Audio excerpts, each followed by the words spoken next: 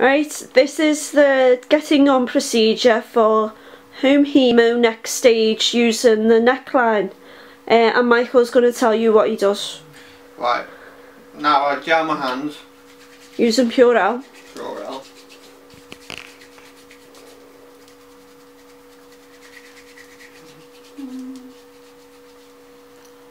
Then I open the packet.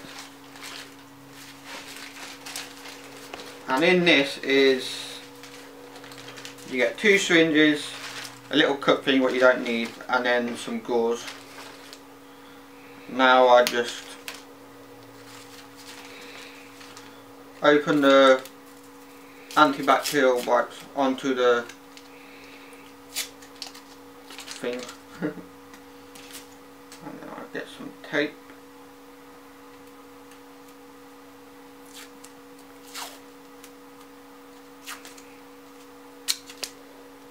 Put the gloves on the thing as well because you need them after.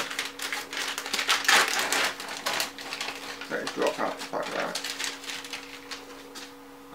Should say before this, he's already done his hand wash, so his hands are already clean. Now you got to grab this cover by the corner and to keep it clean. So as you can see, there's the blue there and then the white there. You got to grab it from the white bit because that's got to be sterile, the blue bit. So you just grab it like that, and then you got to make sure you don't grab the blue, and then keep it sterile. And now this goes under my line. Just get some tape so it stays there. You get the gloves now. Almost forgot. Right here, when you put the gloves on, you can't touch the top bit, what you're going to touch the other stuff. So you have to slide your hands inside it. Like this. Move that a bit, I can't see. That's right. I'll grab it. Keep hold of this bit, what's folded. And then I find this bit a lot difficult than it should be.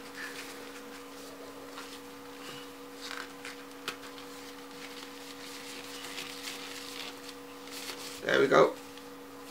That's all the way in. Just do the same with the other one. Same with the other one, but you can. It's a bit easier because you can get this hand and then cuff the bit where it's folded, and then put your hand in like that.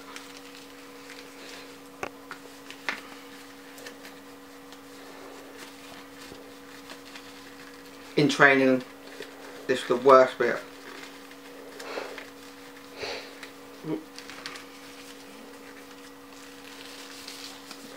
And you got it. Then you move that away. You get 2 antibacterial wipes.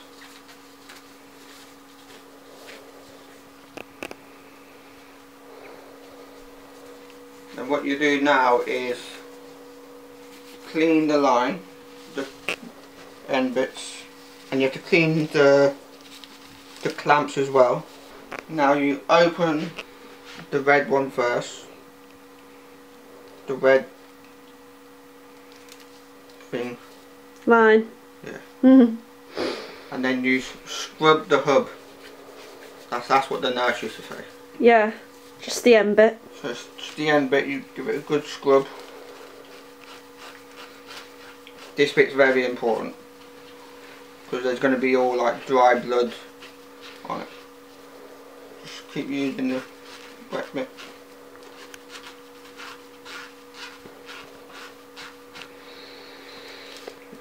Look like that. Get the syringe. Easier if you just open it and close it there, so it's not hard to pull open. And you attach it.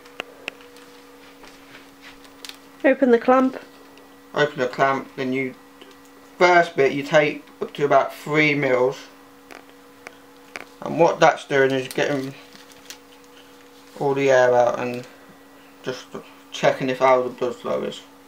So you open it.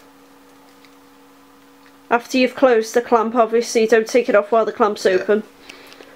Otherwise you can have the blood everywhere. Now you can touch this because everything's clean. And then you just put the blood out there. Dab it. Attach it again. Open the clamp.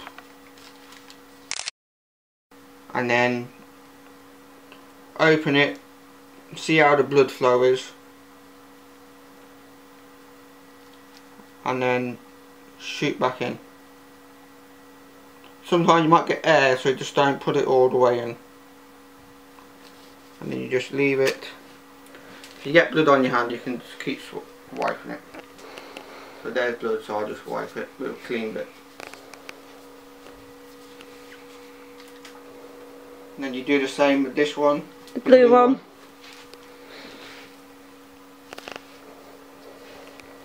You open it.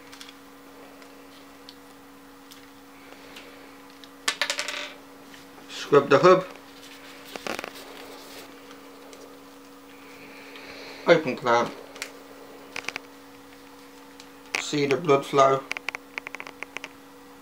Because this will tell you if it's going to be bad or not, and it tells you what the other lines will connect to, because the red one will need to go to the best flow. That's going in.